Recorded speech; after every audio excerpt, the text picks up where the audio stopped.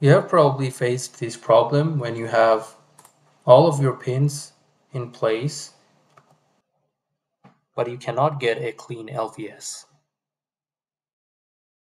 So this is my output pin, this is input, this is VDD, and this one is ground.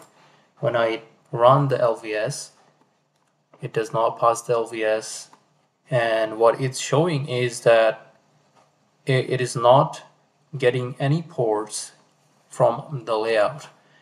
So what might be the issue? So the problem is I don't have any labels in any of the pins, so I need to put some labels. Let's create label. I can press F3 to open the create label dialog, and I'm setting it to auto, so it's gonna create the labels automatically, and it will select the layer.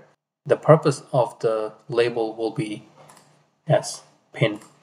I'm going to put is here. As you can see, when I put it on top of this pin, is selecting the names of the labels automatically, in and ground. And let's run the LVS again.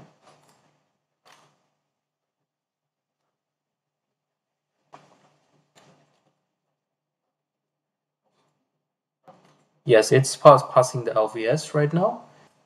If you cannot see the labels, it's because probably the label is turned off in your display.